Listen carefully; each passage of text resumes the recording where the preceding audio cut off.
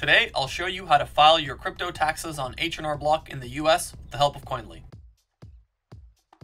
Hello, my name is Nelly and welcome back to another video. As the US tax season comes to a close, I thought I would finish up this video for people that are using H&R Block in the States. So the IRS needs you to file your crypto taxes as a part of your annual income tax return. So today we'll be using H&R Block to file crypto capital gains and losses, any crypto income, and then any related expenses. Okay, so first things first, before we can actually file our crypto taxes on H&R Block, we need to know exactly what we're reporting in terms of crypto activity. So the next step is to get your Koinly crypto tax report for the current financial year, and this will tell you what you need to share on H&R Block. So this is a pretty straightforward process that I've explained in multiple different videos, even in our complete how-to guide for Koinly. But just to give you a quick breakdown of how this would usually go. So you would log into your Koinly account, you would add the various wallets and exchanges that you're dealing with, your Binance's, your Coinbase, your Kraken, anything like that, and you would easily import these into Koinly. And I've made different videos on integrations, and it's pretty straightforward, nothing too complicated. From there, you can review various transactions to see exactly, what you've been doing over the past year and making sure that these transactions are actually correct. And then you can go into your tax reports area where you have a fantastic summary of your crypto activity throughout the year, your capital gains, your income, your costs and expenses, and anything else that you need to know. So the reason this is so nice is because Koinly has done already all the complex work of figuring out your totals. All your information here is something that you didn't have to actually calculate yourself, which saves you countless hours when you do your crypto taxes. So a fantastic tool and a fantastic area in general to monitor your crypto activity throughout the year. And once you're satisfied with that area, once you're satisfied with, looking over your summary, you would head down to the tax report area and then you would download a tax plan that's appropriate for your needs. So today we're talking about H&R Block, so we're interested in the IRS report Form 8949 and Schedule D. So that is the one you would download and use to file your taxes on TurboTax. And you should be very happy, maybe even relieved to know that your Koinly report will be compliant with the tax rules of the IRS and that your capital gains will be calculated using the first in, first out method, which is shown here. And if this is not, what you're seeing on your screen before you, you can head into the settings and make the necessary adjustments. Make sure that you have, USD as the base currency, United States as the home country, and then the first in, first out. If you would like to use a different method and you're more comfortable with, let's say, an LIFO, then you're more welcome to do that. But for this video, we're gonna be sticking to the first in, first out. And for those of you that are actually wondering how, crypto is taxed in the US, we've covered this. We have a video on it. I will leave a link in the top right corner and the description down below. We also have a fantastic guide that really digs deep into, any questions you might have about crypto taxes in the US. So if you're interested, if you want to learn a bit more, maybe spend a little time on this, it could potentially save you thousands of dollars on your crypto taxes. I'll obviously leave that down below as well. Alrighty, so once you have all your Koinly stuff done and you have that report ready, you're going to actually head over into H&R Block, log into your account or create one if you don't have one already. And then from there, you're going to be asked which type of plan you would like to select. So any crypto related activities on most third-party softwares, tax softwares will require a premium plan. So make sure to select that one. You don't have to pay until you're done the entire process. And then after that, you're going to be asked a bunch of various personal questions like any other, third-party application. So your address, your name, your dependent, stuff like that. So make sure to fill those out accordingly. Okay, so assuming you filled out all that information correctly, the first set of things that you're gonna need to start answering is stuff about your income. So, this will be stuff that'll be also related to you and what you're doing. For this video, I'm not gonna be focusing on anything besides cryptocurrency. So if you have employment stuff that you need to add, business stuff, obviously do that. I'm only interested in the crypto aspects of this video. The first screen that we're interested in is this one. Did you receive, sell, exchange, or dispose of any cryptocurrency? This includes cryptocurrencies such as Bitcoin, Ethereum, Dogecoin. Funny that they put that. If you only bought cryptocurrency with US dollars, you can answer no. So for this, we're gonna put yes. And then the other stuff, once again, fill out according to your needs. Okay, so you're gonna have a different menu, obviously, than mine, depending on how many different things you have in your income category, what different things you need to fill out.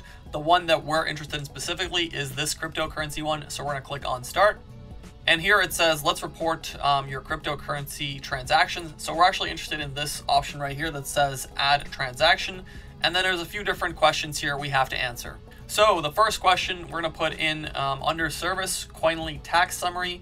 For description of property, we're going to put short-term crypto assets. You'll have to do a separate entry for long-term assets. So going back one page, clicking add transactions, and then doing this again for all your long-term stuff. For date acquired, you can leave that as blank. For exception to date acquired, since we're focused on held short-term, we're going to select various held short-term. Once again, when you do the long-term, you're going to select various held long-term. Or maybe you only have short-term stuff, so that's okay. Or maybe you only have long-term stuff, that's fine too. So date of sale is kind of where it gets a little bit tricky. You can't just ignore it. So the best option is to put the last date of sale. So for example, let's say you have 100 different assets that were sold in 2021, but the last one was sold on December 31st, then you would put December 31st as your date of sale. So I'm gonna do that for mine. So 12, 31, 2021.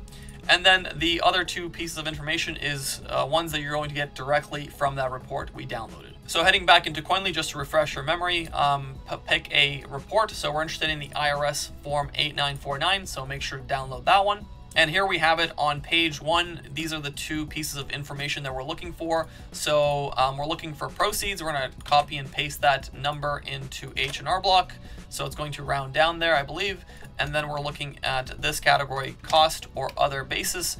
It's going to copy that and it's going to round up on that one. So there you have it. You filled out your short-term crypto assets. If you have long-term assets, obviously do this again, change this to long-term and change this to various held long-term. And once you've filled it out, it should look something like this, the description, and then it should say, your gain/loss, which should be a value that's, identical to this one that you see on your IRS form, and it's $1,811, and that's exactly what we have here. Okay, so that is our capital gains and losses. Now we're interested in, income from forks, mining, stuff like that. So that is actually going to be found under here, where we're going to click add income, and then we're going to try to see more income types. So let's head over down to this area where it says less common income. So non-business income from 1099 miscellaneous, jury duty, gambling, stuff that we're not interested in, but this is the category we're looking for. So heading over here, we're going to find a income not reported elsewhere. It's the very last option,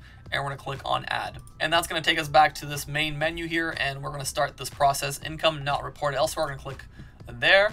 And then there's a bunch of different things that maybe you'll fill out according to your needs. Maybe you were lucky enough to win some prizes and awards, so make sure to fill that out. But we're most interested in additional income not reported elsewhere. So, this is the area we're going to put our crypto income. So how do you know your crypto income, Nelly? Well, that's a really easy problem to solve.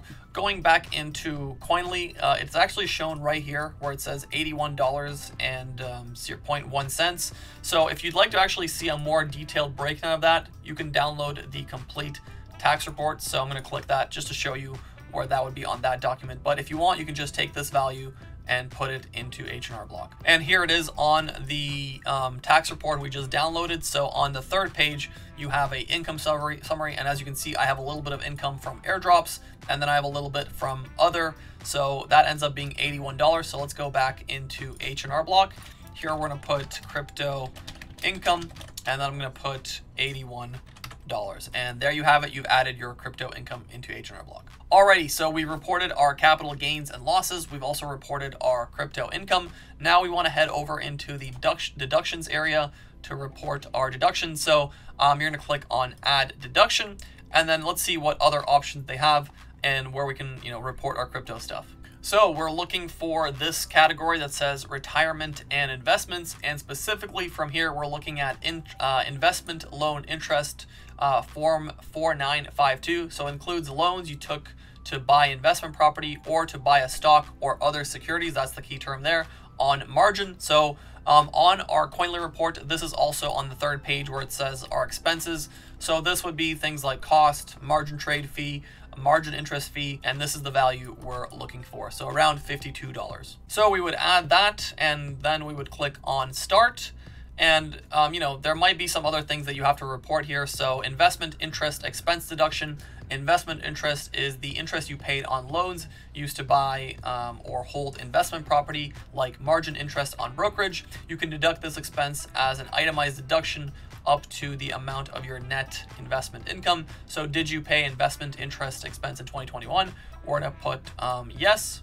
So once you've added that, it's going to give you an option here to start. Mine says needs review because I've already done this before. So did you pay any investment interest expense in 2021, or did you have a 2020 disallowed interest? We're going to put yes. And then here is we're going to put that value, which we have on the other page, which was $52. And then we're going to click next. And then here, disallowed expense form from 2020. That is going to be dependent on your needs. For me, it's going to be no. And then any other investment expenses, obviously, once again, dependent on your needs. And then we're going to click on next. And there we have it. We've added our deductions. And we often talk about, deductions and potentially being able to deduct the Koinly plan. So just a caveat here is if you're a salaried worker, you might not be able to deduct tax preparation fees for your return. It's a brand new IRS rule, which is really unfortunate. We're hoping that changes. But if you are, self-employed, you would be able to deduct this plan from your taxes. And this is a probably small, section of people that might find this useful, but if you do have a business income and would like to deduct the tax preparation fees, you would go into the income section, then you would go under business and partnerships. So let me just show you that real quickly here. So this is the income section, business and partnerships. And then from here, you would head over into, self-employment or business income schedule C. And this is where you would add your Koinly tax preparation deduction. And just a bonus tip here, I guess, because there's a lot of different menus and you might get lost. So it would be under the business expenses, which you would get to by filling out a bunch of, questions that are specific to you. And then you would click on show more.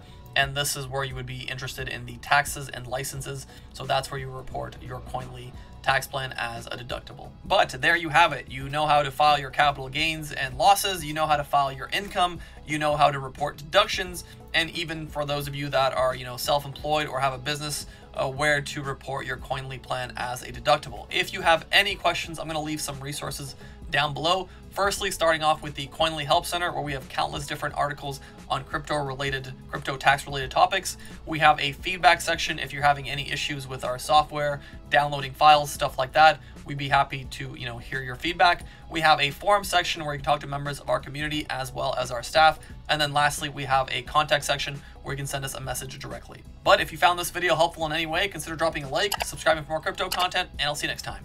Peace.